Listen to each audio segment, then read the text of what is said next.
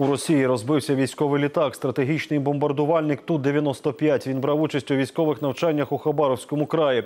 Російське Міноборони повідомило, екіпаж покинув літак, тому ніхто не постраждав. На землі також руйнувань немає. Одна з версій причин падіння – відмова 3 силових установок, пишуть тамтешні ЗМІ.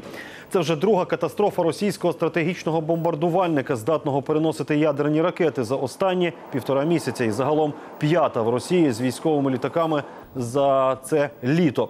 Нагадаю, 4 червня поблизу кордону з Україною за добу впало 2 винищувачі.